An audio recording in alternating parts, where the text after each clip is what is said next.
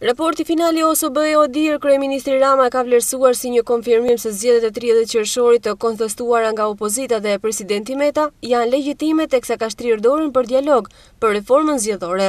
Në reagimin e tij, shefi I kabinetit qeveritar u është përgjigjur edhe deklaratave publike të politikës që pasuan pas këtij raporti nga përfaqësues të opozitës. Ai I quan ata si përpjekje për të ngritur një fortunë në gotë, të cilat thekson se nuk bëjnë gjë tjetër vetëm sa dëmtojnë vendin. Rama fton opozitën që të dialogojnë dhe të bashkëpunojnë për reformën zgjedhore, sipas së cilit do t'u jepte zgjidhje edhe problematikave që janë evidentuar në raportin e OSBE-s të publikuar një ditë më parë.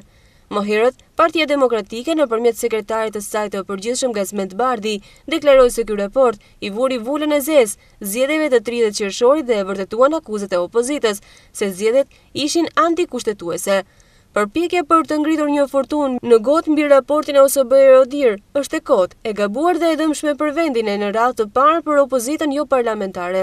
Raporti ka certifikuar zgjedhjet si krejt legjitime e ka dhënë rekomandime në shërbim të forcës që na duhet. Zgjedhjet e 2021-shit nuk janë larg për kohën që duhet për adresimin e rekomandimeve në funksion të reformës zgjedhore. Prandaj le të fokusohemi te kjo reformë themelore dhe të përgatisim me frym dialogu e bashkëpunimi zgjedhjet e ardhshme. Dora jonë është e shtirë për të gjithë. Çdo vonesë e kotë sot e bën më të vështirë arritjen e një rezultati domethënës në adresimin e problematikës së evidentuar përmes rekomandimeve.